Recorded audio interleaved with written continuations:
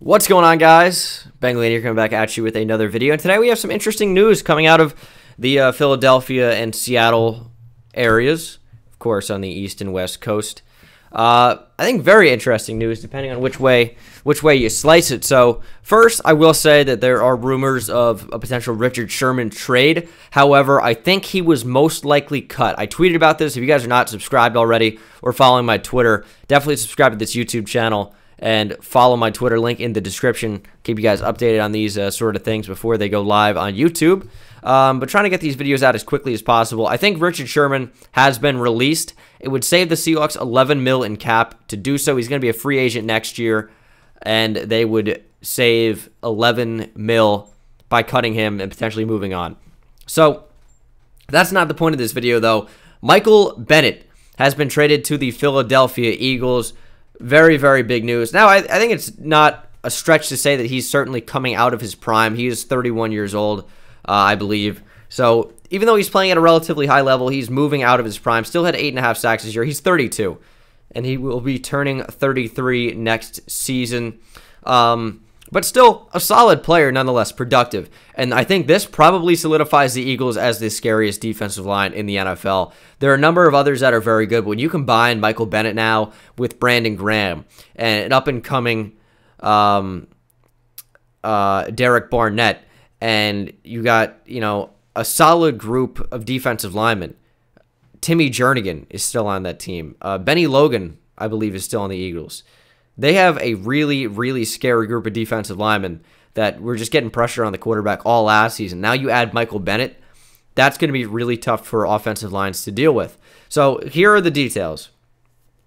Seahawks trade Michael Bennett and a 7th-round pick to the Eagles for a 5th-round pick and wide receiver Marcus Johnson. So Marcus Johnson is not exactly a huge name. Last season, he had 5 catches for 45 yards. He's 6'1", only 23 years old. Of course, went to Texas, so obligatory hook 'em horns. But his production has not really been too high at the NFL level. It really hasn't been. 3 of his 5 catches on the season came in Week 17 when they were essentially playing backups. But he has potential at least. So that's a decent option. But a lot of people see this trade and they're like, Michael Bennett's so good. How do you trade so little in order to acquire him? It's only a 5th-round pick and a receiver that barely plays. I see your point on that. He also is 32, and the Eagles are still playing, win now. They're playing, all right, we just won the Super Bowl. We have a really young, talented quarterback in Carson Wentz. We're going to continue to better our team right now as much as we can. And when they see a player like Michael Bennett on the trade block, even though he is 32, they're not playing for him to be a franchise player. This is a maybe a 2-year kind of situation with Michael Bennett where he can still be productive in the NFL and on the Eagles and help out that defensive line and potentially get them to back-to-back Super Bowls, which as a New York Giant fan, frightens me quite a bit that they're still going to continue to play at this high level, and they're only getting better. So they're not really going to lose anyone too important. You could say Nick Foles. I don't really think he's too important, and they might not even trade him to begin with. So he did have a great performance in the playoffs. Can't knock him for that. But if they can even trade him for some more picks, get better through the draft, even trade him for a decent player, I mean, this is an Eagles team that's looking very, very scary, and Michael Bennett only contributes to that. So let me know what you guys think down in the comments section below. Shorter video for me, but I'm just saying, pretty good trade for the Philadelphia Eagles, obviously. Seahawks are just looking to get rid of dead cap, get rid of a lot of money, and get rid of older players. That's why we could see Richard Sherman be either released or traded by the end of the next couple of days. We'd see Earl Thomas potentially moved, although I doubt very much that would happen. Cam Chancellor could end up retiring within the next year or two. So the Seahawks are saying, all right, let's double down. We're not winning now. We got to enter rebuild mode. That's what Michael Bennett leaving does. That's what the eventual Richard Sherman leaving does if rumors are true.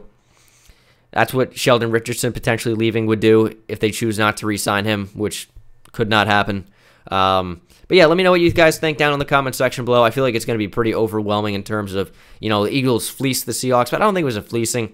I think it was just Eagles won the trade, but Seahawks, they got their goal accomplished, which was get rid of some money and start to get younger and get some more players some more looks. Deion Jordan, for example, the Seahawks, had a tremendous output last year. Didn't play a ton of snaps, but when he did, pass rush was the most productive pass rusher in the NFL last year. Deion Jordan, former 3rd overall pick by the Dolphins, was incredible in somewhat limited attempts last year in terms of getting pressure on the quarterback. Now, I don't know how many sacks he had exactly. He only had 4 sacks and 18 tackles and a forced fumble, but his production was there. He had a sack in each of the last 3 weeks of the season, and that's when he started to play. Only played 5 games last year. Had 4 sacks, and percentage-wise, pass rush was the most productive in the NFL. 4 sacks in 5 games is pretty good.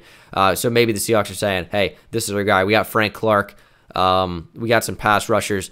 This is a team. We don't need Michael Bennett anymore. So the NFL is shaking up to be pretty crazy next year. I think it's going to be a lot of fun. But again, let me know what you guys think down in the comments section below. Good trade for the Eagles. I think a decent trade for the Seahawks as well. But I will see you guys in the next one. Take it easy.